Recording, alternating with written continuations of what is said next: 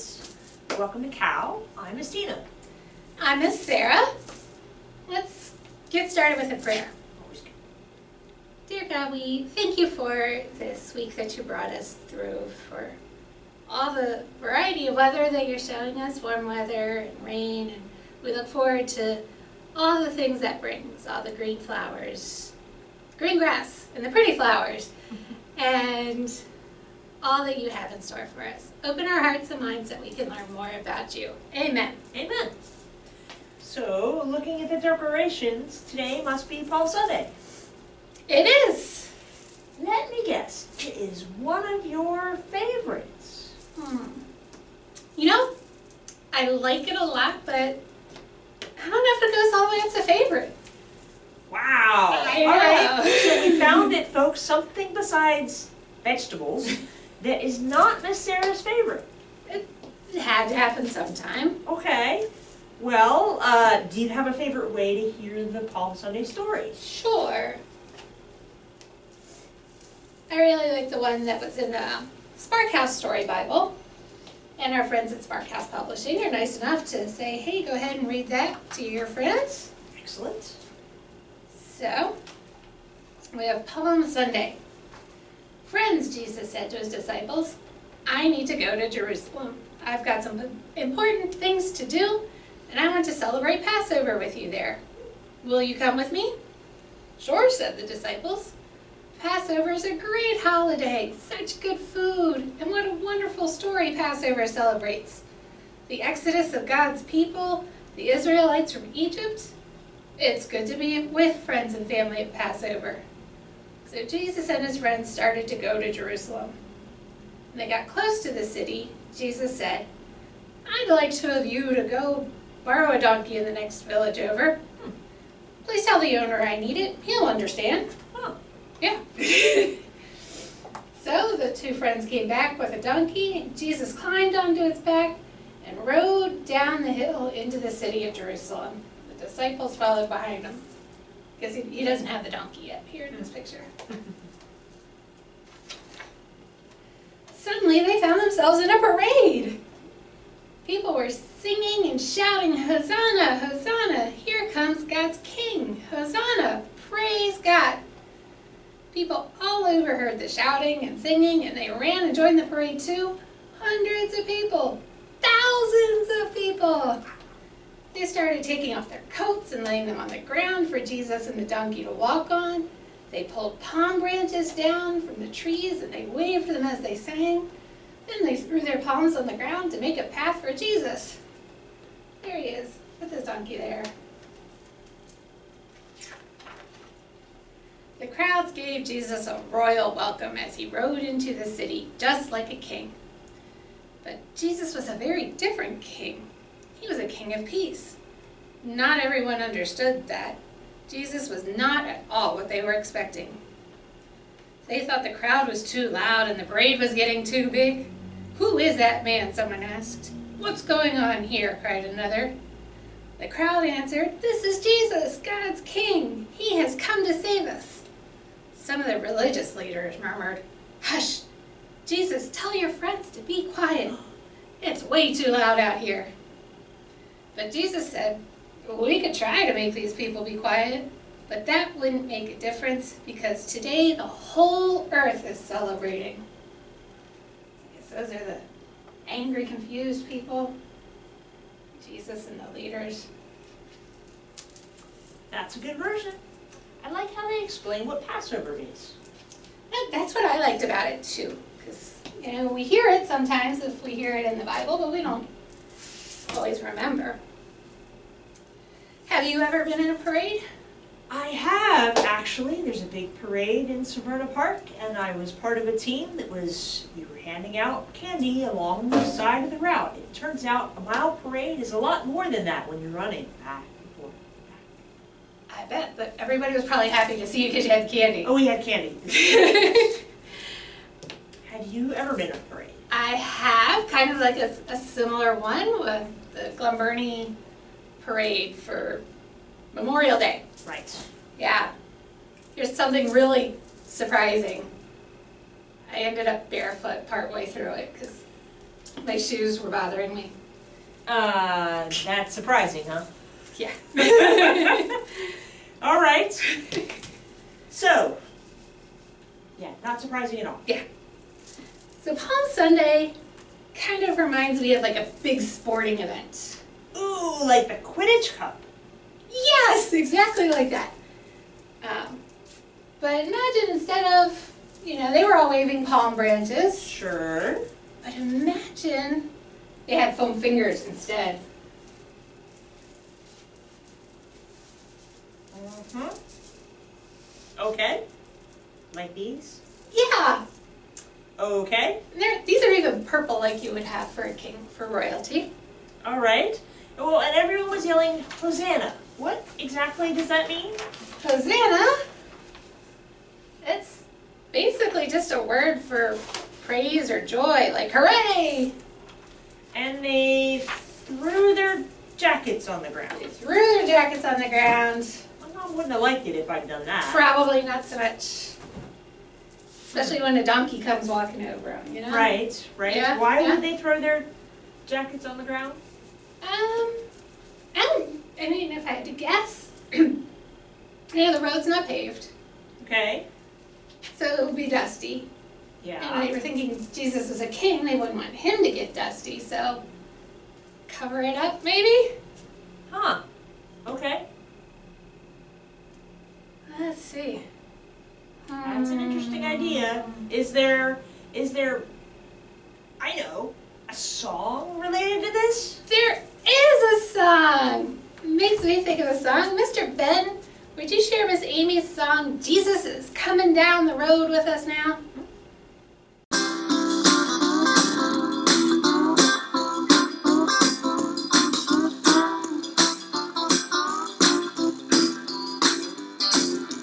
Lift your arms way up high, lift them way up in the sky, 'cause Jesus is coming down the road. Lift your voice, sing a song, everybody sing along, 'cause Jesus is coming down the road. Jesus loves us, yeah. Jesus is our Savior and our friend. Jesus loves us, yeah. Jesus is our Savior and our friend. Everybody clap your hands. Go and tell all your best friends that Jesus is coming down the road. Everybody turn around. Everybody jump up and down, 'cause Jesus is coming down the road. Jesus loves us, yeah. Jesus is our Savior and our friend. Jesus loves us, yeah. Jesus is our Savior and our friend. Jesus loves us, yeah. Jesus is our Savior and our friend. Jesus loves us, yeah. Jesus is our Savior and our friend. Yay! Thank you, Mr. Ben and Miss Amy. That's an exciting way to go into town. So, what happened after that? Well, this ends up being a really busy week for Jesus. Okay. So he and his friends go to the temple. That's when he got mad Oh, because right. people were selling things, but they weren't doing it in a fair way. So he knocked over all the tables. Yeah, knocked all over the tables, and he chased out all the people who were selling stuff. Mm-hmm. And he told some parables that made all the leaders mad. Oh. He hung out with some friends, visited some friends, and said things there. Made all the leaders mad. It doesn't seem like a very good idea to make leaders mad. Usually not a good idea. So they started making plans to arrest Jesus. But they decided to wait till after Passover because that would create too much fuss. Too much drama. Yep. Yeah. And that special celebration of Passover that Jesus had with his disciples, that's where we get our tradition for communion. That sounds like a great story. So let's see. In our Spark Story Bible again, let's take a look and see what that says. Here we go. The Last Supper. Jesus knew that the time had come for him to leave this world. He wanted to share his last Passover meal together with his 12 closest friends, the disciples. Jesus loved his friends and wanted to show them his love in a very caring way. As the friends got ready for the meal, Jesus put water in a large bowl and knelt down on the floor. He wanted to wash the feet of each disciple. When it's Peter's turn, Peter said to Jesus, "You will never wash my feet." Jesus replied, "Peter, you don't understand what I am doing now, but you will later." Peter loved Jesus so much that he said, "Well then, don't just wash my feet, but my head and hands also." Peter wanted to be as close to Jesus as possible.